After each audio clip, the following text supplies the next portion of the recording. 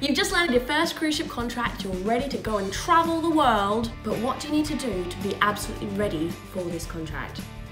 Keep watching the video to find out more. Hi everyone, my name is Hayley Mabry and I have spent the last 2 years of my life performing and working on cruise ships. So in that time I've done 2 cruise ship contracts. I am currently getting ready for my 3rd. So I have plenty of experience in getting ready for these contracts, figuring out, sometimes too late, what I need to do or what I don't need to do, what I need to pack, all that kind of stuff. Some of these things on this list are specific to performers, so people in the cast or musicians that are on the ship, but the majority of them are valid for any cruise ship crew. Number 1, when you first get your contract, you do just get a lot of paperwork. Honestly, it takes me about an hour to 2 hours to read through all of them, so just designate a decent amount of time and read through all of them because there's going to be a lot of really important information in them. Once you've read through all of them, make sure you sign and upload or send back to the company everything that needs to be signed and sent back because they will be chasing you for that. And some companies will actually not give you the job anymore if you don't send these things back, so make sure you're really on top of that. Number 2, visas. So for my contracts, because I spend a bit of time in Miami for rehearsals before I join the ship, and then once you're on the ship, my ships have always gone in and out of US ports, at least for some of the contract.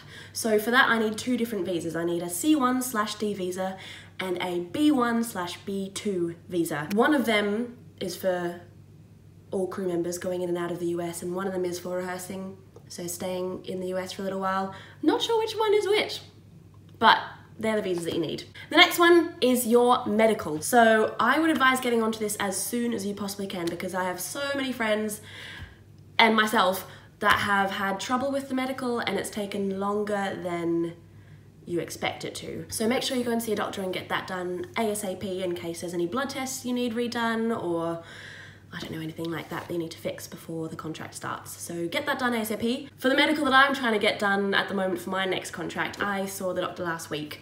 And because I had a cold, my white blood cells were higher than they should be. So I have to wait until I'm better. You can hear like I'm still a bit congested. I have to wait until I'm better and then get another blood test done again before that I can be all clear. So don't be sick when you get your medical done, if you can. My next tip would be minimalize, minimalize, minimalize. That was kind of fun to say. When you're on the ship, you do not have much space. Also, getting to the ship, you have to fit everything you want with you into your suitcase or 2 suitcases or, I mean, I have 2 suitcases and a carry-on because I have a lot of stuff. Make sure you cut it down as much as you can. If you need to throw away soap and moisturizer and just buy it when you're actually on the ship or in rehearsals in Miami, depending on what your situation is, do that. You need to be underweight, otherwise you'll be paying a lot of money. My next bit of advice is kind of obvious. I mean, I'm sure you'll think about it, but just make sure you allow time to do this. Make time for your friends and family.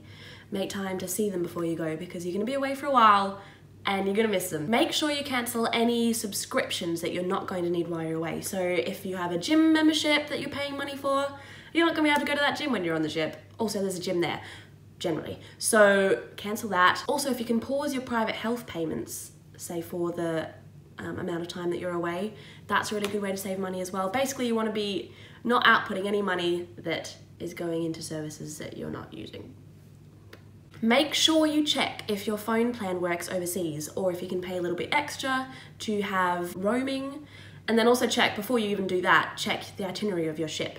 So if you Google the name of your ship and the word itinerary, a bunch of different websites will come up. iCruise is one of them. I think there's one called Igloo. I don't know, have a look and you'll be able to look at all the different ports that you go to. So check if your phone works in those countries because my oh my, you'll be appreciative of that. Not necessarily your phone working, because that probably won't work in a different country, but your data. Data is gonna save your life when you're on a cruise ship because Wi-Fi is expensive on board. If your phone plan doesn't work in these countries, I would highly recommend looking into getting a different SIM card when you're over wherever you're going. So if you're based out of the US a lot, getting a US SIM card, just because internet is the most vital way for you to communicate with your friends and family and to stay in the loop. Make sure you get any medication or eyewear glasses, so contacts that you'll need for the entire contract because sometimes in different countries you can't quite get the exact medication that you want and you don't want to be stuck in the middle of the ocean in a foreign country where they don't speak English in desperate need of this medication or the ability to see. Yeah, just make sure you bring all that with you and have it in your suitcase packed for the entire length of the contract and maybe even like a month or 2 extra, just in case. Also, if there's things that you need in your life, I don't know what other examples there are out there, but for me personally, I really like using a betadine throat gargle, but it's really, really hard to get in America. Like, you've got to go to a doctor and get a script. In Australia, where I'm from, you don't need a script, you just go to the pharmacy and get it. I haven't actually bought any in England, which is where I am right now, so I'm not sure if I can get it. So I'll have to find that out before I go, but I always try and stock up on a bunch of them before I go. Also Berocca. I love Berocca. I know it's not very good for you, but I love it, so I always bring some with me as well. Next one is that the company will generally ask you to get a background check done. John? Before you go and pay whatever money it is that you need to pay the different governments that you're getting it from, just check that the company that you're working with isn't gonna pay for it for you and organise it for you. With this company I'm about to start working with, I went and paid the money. I think it was £25 to get like my English one, and I was getting ready to pay Australia to get my Australian one as well, because I've lived in 2 different countries now. And then I got an email saying basically that they were sorting it for me, so I just lost that money, so woo. So check that. And don't pay the money until you know. Make sure you have converters for your plugs. So for example, on my last 2 ships, I know that on board they had a US and a European plug in my bedroom. And then when I'm rehearsing in Miami, there's only an American plug in the wall. So obviously I'm not from Europe or America, so I've got to have converters. Oh, this is important. So if you're going straight onto the ship, you're not going to rehearsals on land or anything, just going straight to the ship, they will give you a money card that all your earnings will go straight onto, so you'll have money, and it works.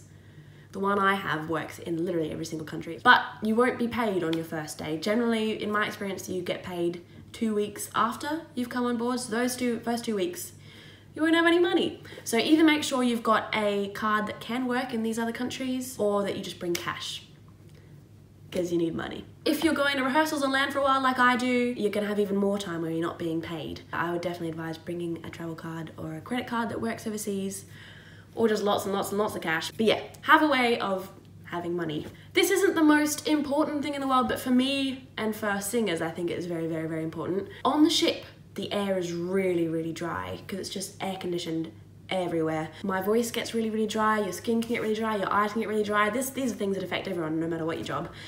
So I always have a humidifier. Also eye drops. As a contact lens wearer, just as a human being in air conditioning makes your eyes really, really dry and quite sore. So eye drops I find are really, really helpful as well. So I get a lot of questions about what clothes to bring on your cruise ship contract. And I like to think about it like you've literally got different wardrobes, basically. If you're not a cast member, if you're not in rehearsals, I like to think of it as 2 wardrobes. You've got one wardrobe that is your guest appropriate wardrobe. So when you're in guest areas, you need to be dressed a certain way. You need to be dressed slightly more professionally. They will generally have formal nights on your ship where you've got to wear like an evening gown or a cocktail style dress or a suit for the guys. During the day, you can be a bit more casual but still nice. On my last 2 ships, like, you weren't allowed to wear shorts. Guys, it had to be long pants. Ladies, it had to be long trousers as well, or a skirt or a dress. Smart casual is kind of the general theme for that. At night time, you would dress up a little bit. Girls have to wear heels after 6, I think, was the rule on my last 2 ships. Then on the formal nights, another step up again. So make sure you've got enough clothes for all of that. And then your second wardrobe is your chill clothes when you're in your room, when you're in crew areas, when you're in the crew bar, and when you're off the ship. So you want guest appropriate clothes and everything else, basically. For cast members, I like to think of it as a third wardrobe as well, because you're in rehearsals 6 days a week for around 2 months generally. You need a lot of active wear. So for cast members, 3 wardrobes. Active wear, rehearsal wear, guest appropriate, and everything else. And then this last thing is just for the performers, really. I mean, actually it would apply for other people as well. The workload, especially in rehearsals, is very intense. You're working massive days, 6 days a week, like I said before. It's just a lot of work. So I like to get, people say show fit, but I like to get rehearsal fit because I find you work more in rehearsals than when you're actually on board the ship. I would like to sing for a couple of hours every day just to get my voice really equipped for dealing with that amount of vocal load. I would like to be working out, doing lots of dance classes, all that kind of stuff. Same for if you're working in any other department on the ship as well. You're going to be working long hours when you're on the ship, so do whatever you need to do to prepare yourself for doing your thing. And that's about it really. And then, I mean, just go and enjoy yourself. Make sure you bring a camera, or you've got a good camera on your phone. Make sure you bring your, I was gonna say togs, that's an Aussie word. Bring your swimmers, your bathers, your bikini, your swimming outfit, the clothes that you go swimming in. I always struggle to find a word other than togs. Any Aussies out there that know what togs are, give me a thumbs up in the comments, please. But yeah, go and live your absolute best life. You're about to have the adventure of a lifetime. If you think of any other things you need to do to get ready for a contract, leave them in a comment below. Help each other out. Help me out, because I struggle. I mean, I forget things. I have this big list and then I tick them off as I go. But then as I tick one off, I had 2 other things I'd forgotten about before. So it's a really big job getting ready for these contracts, but it is so worth it. You're gonna have such a good time. Yeah. So that being said, I am about to go on another contract. There'll be plenty more cruise ship content coming your way. So if you're interested in that, click subscribe, click like, click the little bell thingy that gives you notification, click as many things as you want, go click crazy. And you can come along for the journey with me and we can swap stories and talk about what we're doing on cruise ships. So thank you again for watching and I'll see you in my next video. Bye! So, bye! Brain.